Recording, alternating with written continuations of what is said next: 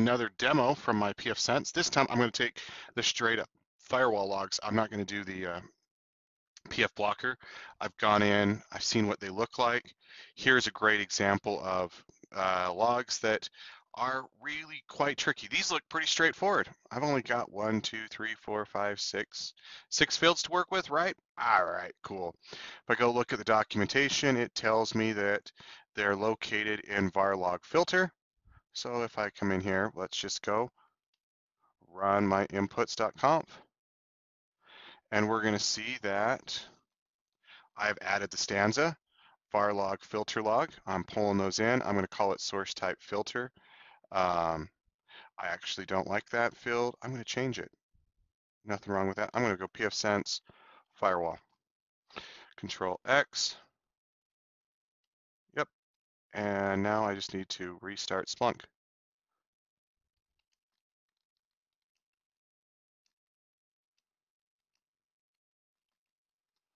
Restart Splunk.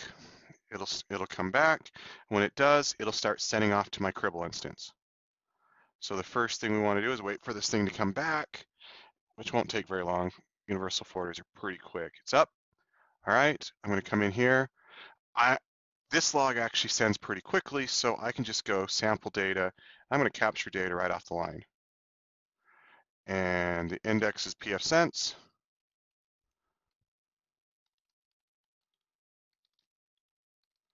Source type equals PFSense firewall.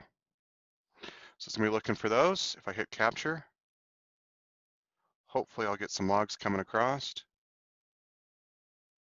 And boom, we're in luck. I don't have to go export those like I did in my previous video. Really easy. I'm going to save as a sample file. I'm going to call this PFSense firewall. And I just want to show you expiration 24 hours. When you do things like this, there's an expiration date. They'll just erase this sample file off after so long. There's no reason to hold on to this. It wants to keep your system nice and clean. I encourage not to keep a very long time. You don't have to have them erased. I like them coming off. All right, so I hit save. I'm now going to be looking for my PFSense firewall. Sample data, PFSense firewall log. And let's go put this on pipelines. And I'm going to go grab my pipeline, my PFSense block. This is my sample place. First thing we're going to do, we don't need this because they're already coming through. So we don't need to put that on. We can turn that off. If I had to go grab the raw logs and make that drop them in, I would need a host and an index source, but we can already see that's already being created. So we're good there. So next fill, so we can go, if we look at this, next thing I did was parse.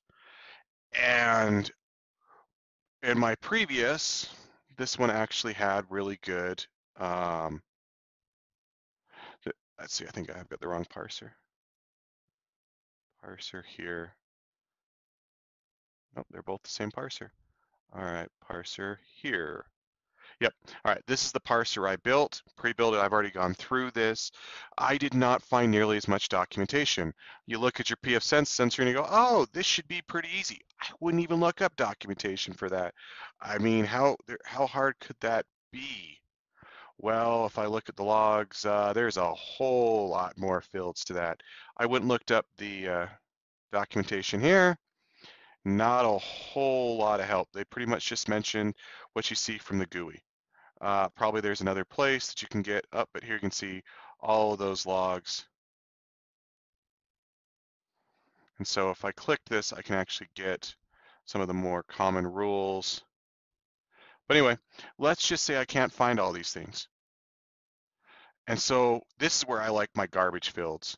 I have garbage fields I put in there, and the point of the garbage fields is to be able to remove all the garbage fields at the end. I can just go garbage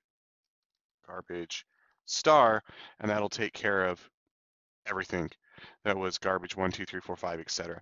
And so I only have to write one removal, and they all go away. But the concept is, I don't know what, I know that, so let's go ahead and we'll turn this thing on. Let's see what it looks like when I run this.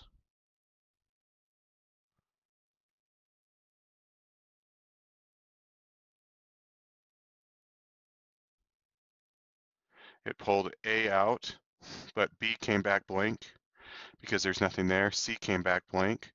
And I never do get a B or a C. It never seems to fill anything there. Those are always blank. I don't know what they are. So I'm just going to leave them as that. Firewall rule, I figured that out. I figured out the interface, the rule type, the action direction, IP version. Then after I get through the IP version, I'm not sure what these are. They're hex of something, or I don't know.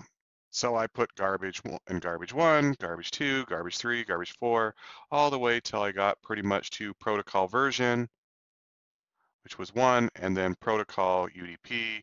Then I don't know what it is. And I don't know what it is. I mean, so I just went through protocol version, protocol, and I wrote out what I knew and what I didn't, I got rid of. I mean, I just called them. And so you could go, I don't need B and C. So then you have to write them all out like this, or you can follow the example like I did garbage 1, 2, 3, and I can go garbage star, and it's going to take everything with a number of garbage and just go away. And so there, those are all gone. Just that quickly, I've got them sorted. So if you don't know what the fields are and you don't want to keep them in there, you can give them some other name. You can just give them some arbitrary field, whatever you want to do. Cribl doesn't care. It'll work with whatever you want to do.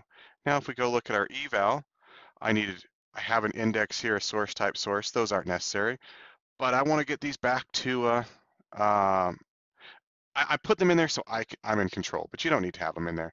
But this source IP and destination IP, if we go to our edit objects, we'll remember that network traffic has a source and a dest. We don't have that filled, so we're going to create our own source, and I make a source IP. Dest becomes dest IP, and we need an app and a vendor product. If I turn this on, we'll get vendor product and app up here, vendor product down here, and we can see that source type changed, and I don't want the source type to change, so I'm going to change it here. Remember, I originally had source type filter, and then I changed the source type firewall. That would have overwritten what the inputs had done. I don't want it to overwrite it, so I'm going to take it out.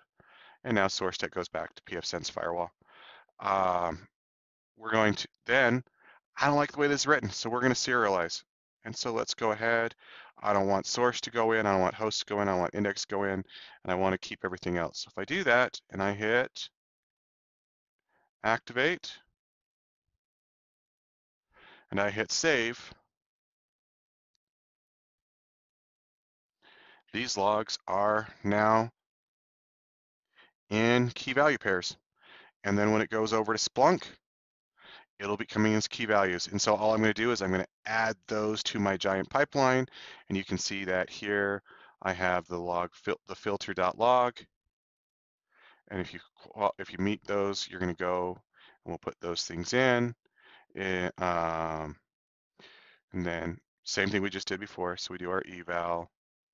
Let's take source type, get that out of there. Save. And then we serialize. And all is well. Let's, I definitely want to put it. Yeah, I'm okay with all those here. I use this serialize to take care of everything that's coming down this path. I'm good with that. Okay, and just like that, I should have those logs coming in. I know I went a lot faster on this, but I'm hoping by seeing a second example of how to take a log, send it to Splunk, send it to Cribl, let Cribl parse it, modify it, rename it, send it back to Splunk. You can, I'm hoping that a second example helps solidify how powerful Cribl is. You can do this stuff so quickly with Cribl. And watch for my next video that's coming out. I will be taking these logs and fitting them into a data model. They're already fit, but now utilizing that data model to fill out dashboards that leverage data models. And that's really helpful. I hope this helps you move from being a lame analyst to a Splunk ninja. Please, please, please, I can't say it enough. Like the channel, subscribe if you haven't already. Those things help amplify the signal. When people search for the videos, search for help, People liking and watching and subscribing is what makes these things pop up on the your YouTube searches. If you want to share this with others, that's the best way to do it. Like and subscribe. And again, if you have any questions, put them down the bottom. If you have any requests for videos or you want me to clarify on something, please put down comments. I respond to them. Thanks so much. Hope to see you back at another time.